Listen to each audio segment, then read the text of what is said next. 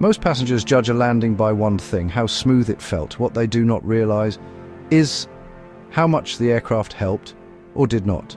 Crosswind landings are where flying stops being automatic. Roll, yaw, pitch, all fighting each other in the last few seconds. This is where design philosophy becomes physical, because the aircraft either smooths it out or asks the pilot to do it themselves.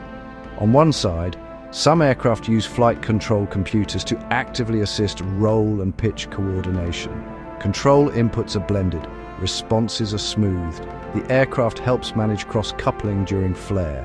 The goal is stability, consistency, a calmer workload in gusty conditions. The landing often feels effortless because the system is working with you. On the other side, some aircraft require more direct pilot correction during flare.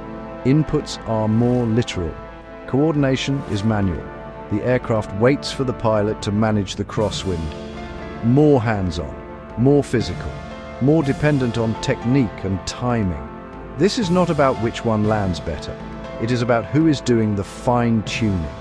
One philosophy uses computers to iron out the chaos.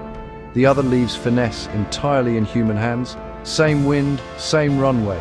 Different answers to who should shape the touchdown. So which would you rather feel? A smoother landing helped by automation, or a landing earned entirely by pilot skill? Does assistance reduce workload or dilute technique?